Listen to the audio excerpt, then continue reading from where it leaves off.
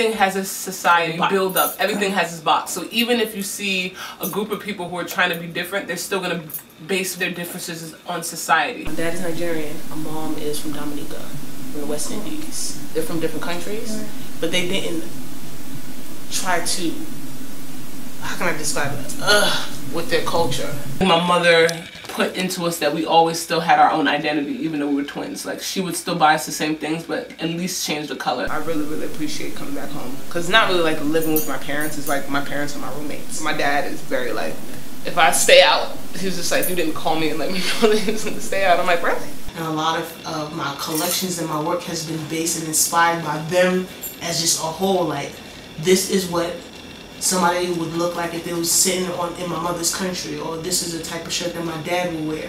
When I was young, I had a lot of identity issues because I would look in the mirror and I'd be like, I'm very weird looking. So a lot of anxiety came with that, like, oh my God, did God make a mistake?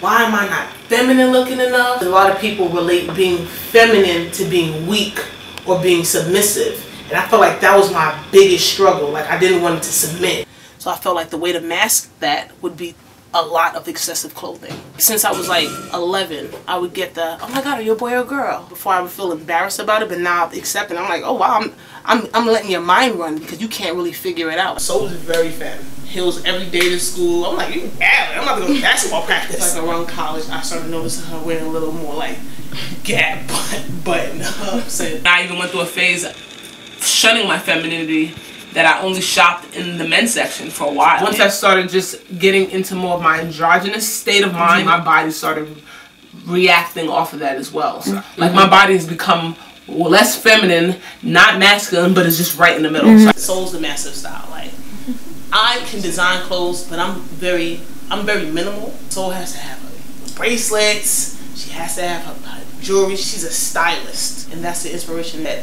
I use in the design process. Like, not just what I would wear, but like, what would my sister wear? What would my close friends wear that I would design? What would they like about this piece? Is this your muses? Right. She's become my muse. Right. Actually, you become my muse. These are like priceless pants that like you can't see anywhere, find anywhere. I've never seen these before. Pockets are cool. I get to put my wallet in here. One of my favorite parts are the legs. And the zipper in the back is just the detailing of the work is awesome. I wear as many pants as possible that I have, that Dynasty makes. I just want all of my clothes to be brisé. These are a pair of camels that I did about 1.5 years ago. And I love the hell out of them. You could tell that I love them. This was inspired by my dad. He loves this shirt. And I feel like that was one of my checkpoints. Like when my father was like, this is really nice. I really like it. He's like, you should make 50 of these. I was like, I'm satisfied. A lot of indigenous civilizations inspire what's going on right now, whether it's piercings and tattoos. If somebody was reading it in hieroglyphics, it means my life will be transformed through the male energy. I feel like all my tattoos have energy in them and they have power in them. So when I got the unk around Soul's name, it was me symbolically saying that she would always be protected.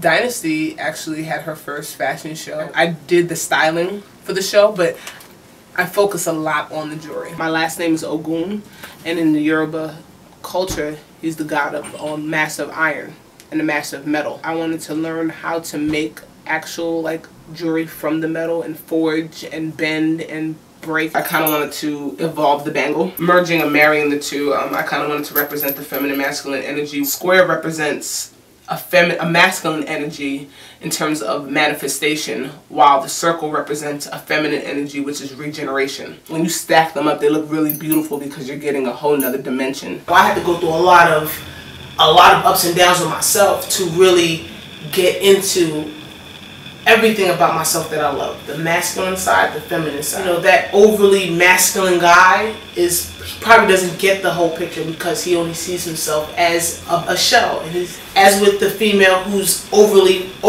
I'm a woman, you're not getting what you're here for. Someone who is necessarily straight doesn't really come up to their parents like, hey mom, dad, I'm straight.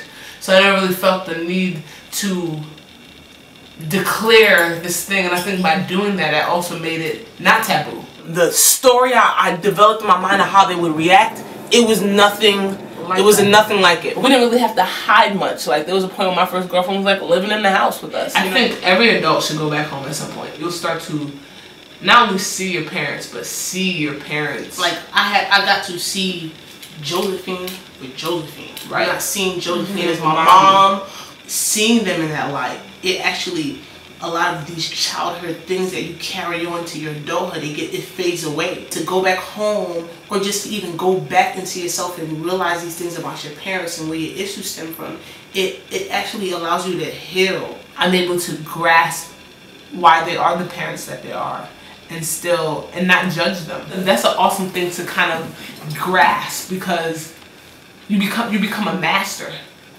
at life.